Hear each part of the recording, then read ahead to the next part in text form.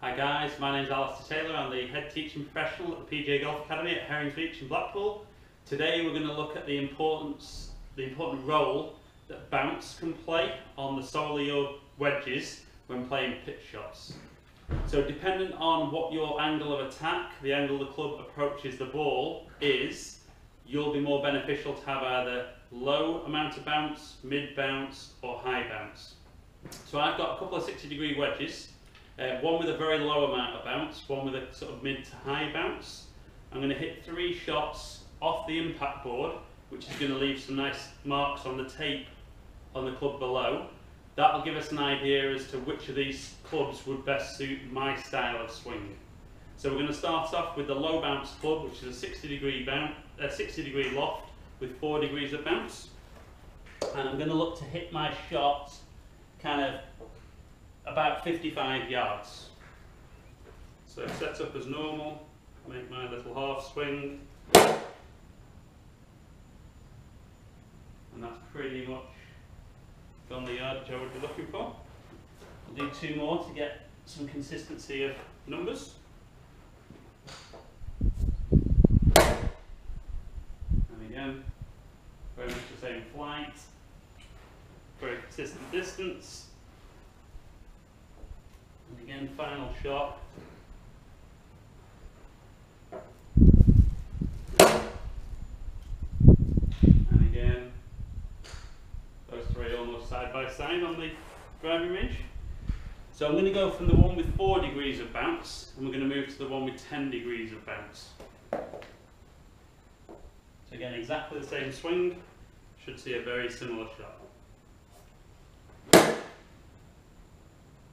Almost identical to those first 3. 2 more.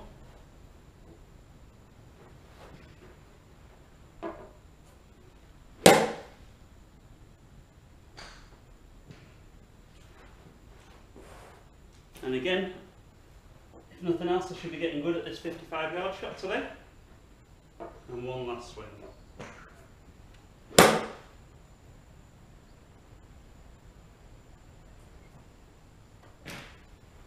Okay, great. So even though the distances of the shots on flight scope were very, very similar, I'm going to show some pictures shortly of what the impact tape looked like on the bottom of the club, and then we'll talk through a little bit as to which different swing style would best suit this. In my experience, a lot of guys really struggle with the pitching because maybe the technique's not quite as good as it could be, but they're also using wedges that certainly don't help with their technique. So if you're interested in coming down to Herrings Reach, give us a call on 01253 832 505 or drop us an email at herringsreachshop@devere-hotels.com. Look forward to seeing some of you in the near future, get you fitted for those wedges, get you hitting the ball nearest to the hole.